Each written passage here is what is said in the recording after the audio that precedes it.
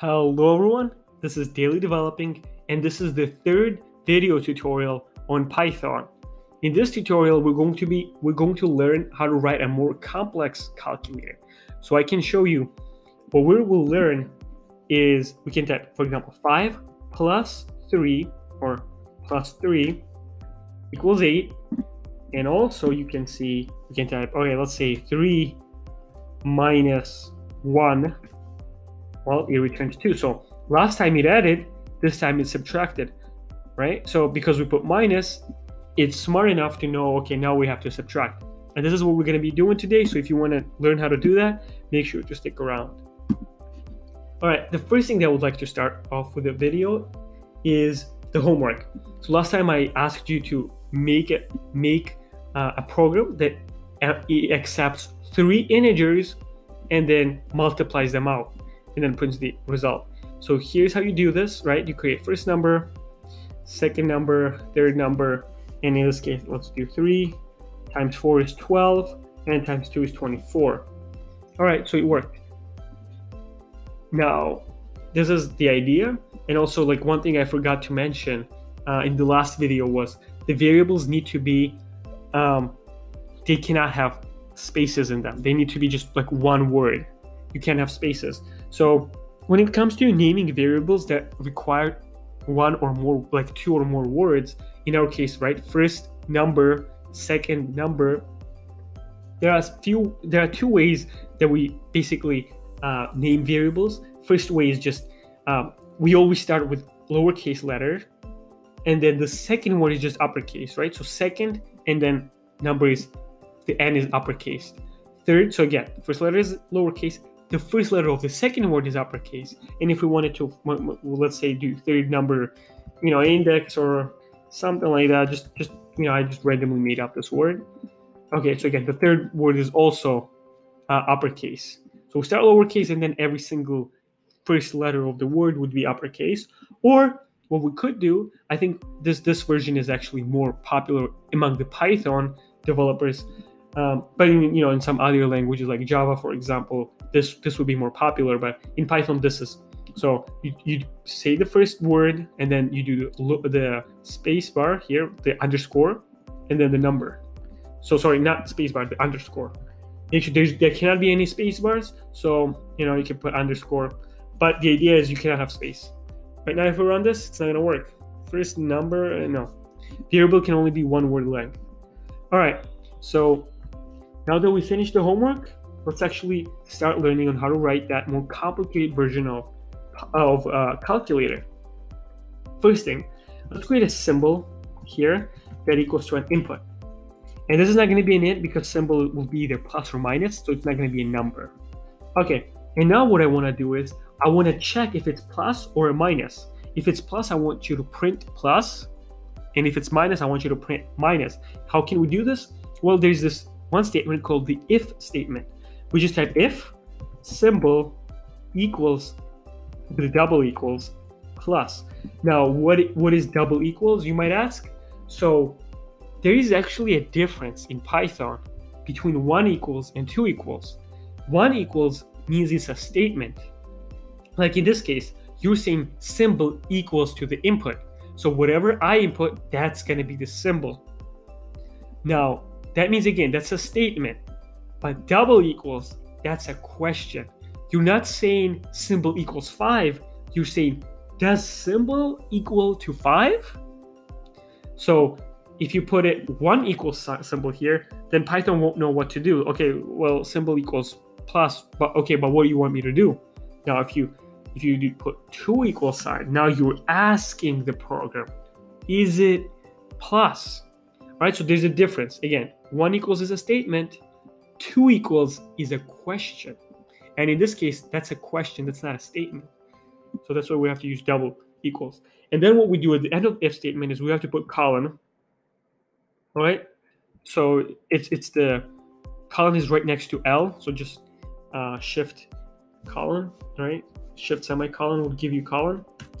Okay, and then the way Python syntax, and what is syntax is pretty much the structure on how you're supposed to write the code is you're going to put an indent after this. Every time you see colon at the end, you have to put an indent. and then you can do print. So let's print plus here. Right, and then if we had another if statement, let's say blah blah, right? Next time is going to be a double indent. And then if we, again had another if statement, if blah blah, we have a triple indent. So every time you see a colon, you increase one indent. Okay? And then to leave the if statement, right? So you put here. So in other words, everything that goes in this indent, right, will only apply if symbol equals to 5. But if you leave, that's just gonna run. So now what we have to do is we need to do if symbol equals to minus. Okay, then print minus. Okay, something like this. Now let's run it and see if it works. So let's put plus. Okay, printed plus. Now let's put minus. Okay, printed minus. Now a common mistake could be is if this if statement is indented. In this case, minus will not work. Why, you might ask? Is because this if statement will only run if symbol equals to plus.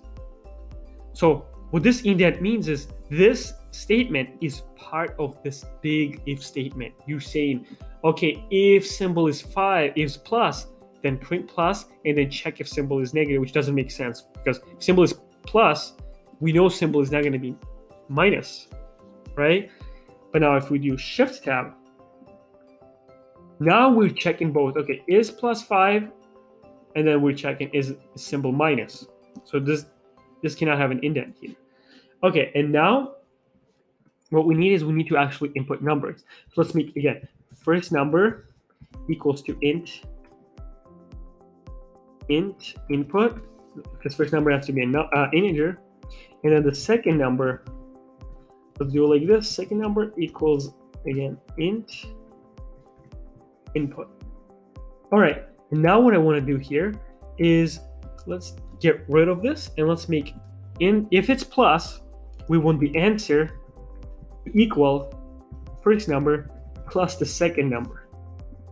If it's minus, we want the answer to equals first number minus the second number. And then at the end, we print the answer. Now if we run this, 4 minus 3, 1. Now a common mistake would be, again, if you indent this. If you indent this, and let's make 2 plus 3, it's gonna print nothing. Why? Because we are only printing if the symbol equals negative, right? So now, for example, if we run it again and do 4 minus 1, now it's going to print because this you only call print when symbol equals minus. That's it, because this is, but now if we move it to the left, then we always run this. It's not part of the if statement. Even if this is false, we're still gonna run the answer. Okay, so again, there's a big difference. Python is one of those languages where it matters whether you indent or not. Again, everything that's indented in this case after this colon, if you indent this, everything that only happens if symbol is negative. And everything that goes here, that this only happens if symbol is positive, right? And then if you do it here, well, then it always happens. Okay, because this is not part of this if statement. It just flows like this. Okay, and the way it works is it just, where every time you write a code, it goes top down. So this is the first line, second line, third line, fourth line, and this line is we only solve this line if the if statement is true. Okay, so now for example, if we run it, we know 4, okay, plus 2, all right, 6. Now I would like to add a third function, which is multiplication. Let's make now if symbol equals, generally speaking, we use the asterisk sign, but we could use anything. Oh, and by the way, there's no difference between double quote and single quote in Python. And let's do asterisk. Okay, if we put asterisk, then answer equals first number times the second number. Now we added the third functionality, as you see. Let's make 3 times 4 Okay, now we got 12. Okay, so I hope you enjoyed this video. I'm going to give you a homework. Again, make sure to practice, because to be a really good programmer, you have to practice, right? Try adding a division symbol and try making it a slash. Okay, so in other words, if I put here, if I put 10 slash 2, now if I hit enter, I want this to return 5. Currently doesn't do anything because we don't have that slash functionality, and that's why it gives us the error. But I want you to add that, division. And then you could also try adding the modulus, right? Take the remainder. So for example, if it was something like 9, modulus 2, it should return 1, right? Because 9 divided by 2 is 4, and then we have 1 remainder, so this should return 1. Add those two functionalities, and also make sure to like and subscribe. It helps me with the YouTube algorithm, and see you next time.